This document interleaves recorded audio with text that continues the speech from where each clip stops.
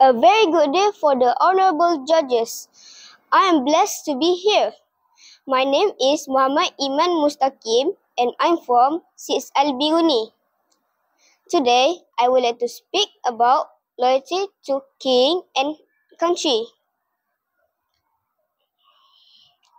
Malaysia follows a structure of constitutional monarchy and parliamentary democracy, with His Majesty the King as the head of state. Loyalty to king and country means that every citizen should be devoted, honest, faithful, and truthful to His Majesty the Yang di-Pertuan Agong.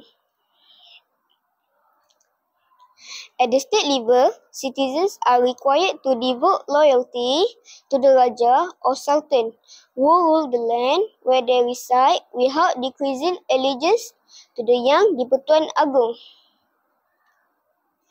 Besides that, Malaysia citizens always illustrate the spirit of patriotism to not only words, but also their actions. We can see many of our national athletes make our country proud by achieving greatly in international sports events. Malaysian learners who study abroad are not certainly feel shy to assign or share their multiracial culture with the rest of the world. Nowadays, although the sultans have lesser power in the governance of states, they are still continuously invited to important events and become the guests of honor.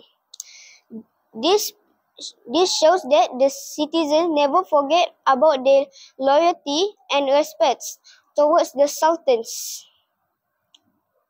The sultans also never fail to show their love to the citizens, especially during the house opening ceremonies at their palaces.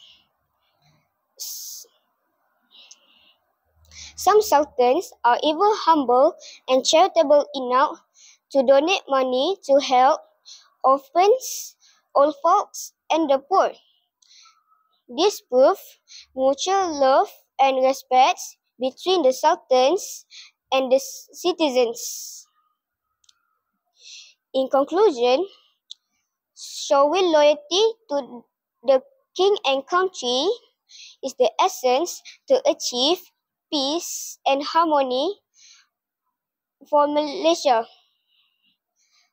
It also encourages as well as cultivates good personality of the citizens, oneness of mind among different races, and strong patriotism.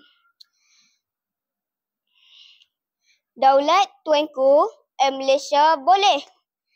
We love you, Malaysia. Thank you.